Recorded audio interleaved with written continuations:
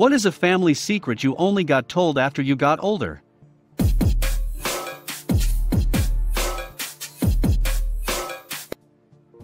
That my sister, she was 16 when I was born and kicked out, is my mother.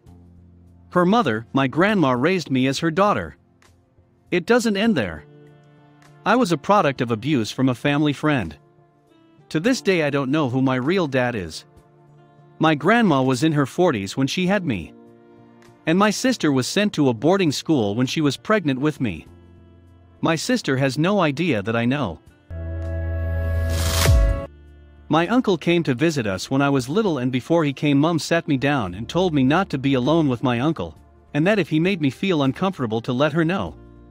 Found out last year that when my mum was 9, she was raped by my uncle. Edit, accidentally wrote her uncle instead of my uncle in the last sentence. Something felt strange about my grandfather's funeral, just the way they were emphasizing his place in heaven. Later found out that he shot himself in the heart with a .357. Same side of the family also had seemingly random people show up at family gatherings throughout my life that ended up being illegitimate children of my grandma.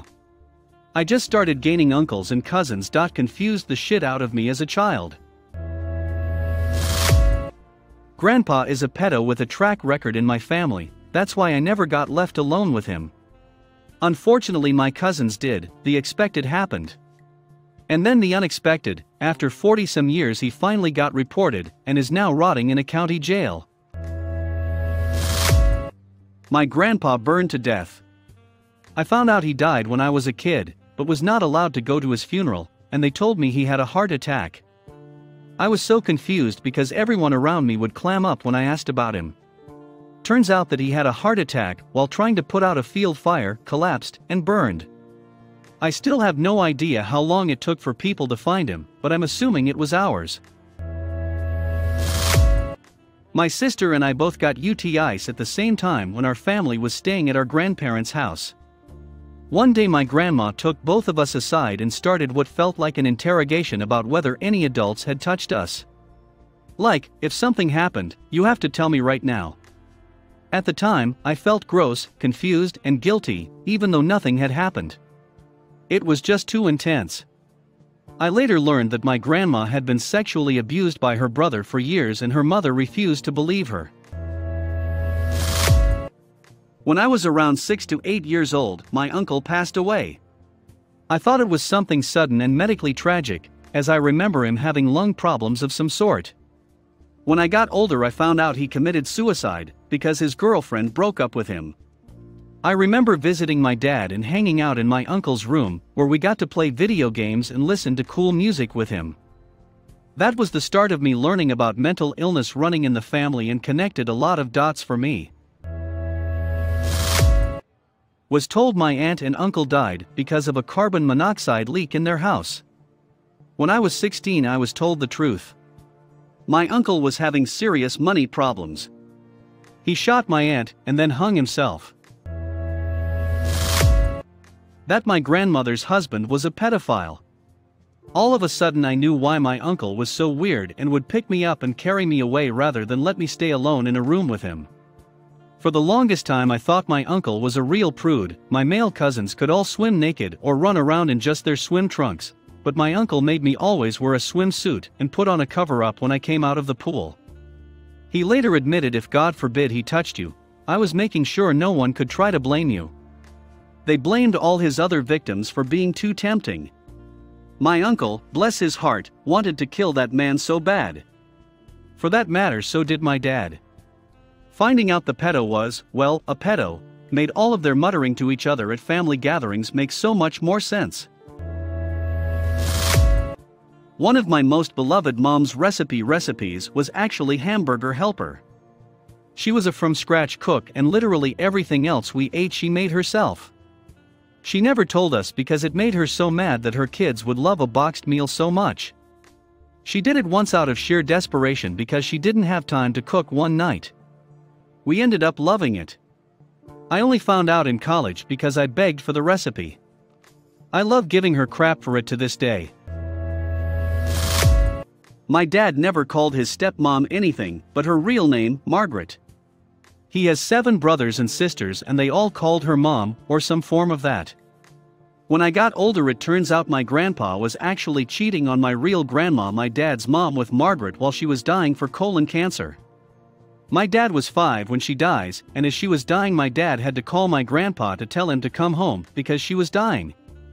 After that Margaret and her 3 kids moved in and my dad was forced to live with his sister who was 18 and married. This was late 70s backcountry, so not abnormal for the time. From then until he turned 16 when he decided to move in with his best friend and his mom. So I learned that he probably has always had resentment towards Margaret because of everything that happened when he was so young and never wanted to call her anything that resembled a mother because that's not what she was to him. That my aunt's close friend that she lives with is actually her girlfriend. Was about 22 when they told me. Never even thought about it until it was said. Weird how I was completely oblivious to this for so many years. Not all that extreme, but it was emotional for me. My grandfather was the typical tough, rugged mountain man. He never expressed emotion and in fact rarely ever even spoke at family gatherings. He would just sit in the corner drinking beer. I never felt that he and I had a very good relationship, considering I was the weird, artsy kid in the family. We didn't have much to talk about because we couldn't relate to each other well. He died of lung cancer 2 years ago. A couple of months after he died I was visiting my parents, and my mom pulled out a shoebox that belonged to him filled with sentimental photographs that he kept hidden in his closet. Nobody knew about it until after he died, and they were cleaning his things out. Almost every single photograph was of me. It broke my heart. I wish I would have been closer to him. He clearly loved me a lot more than I thought he did.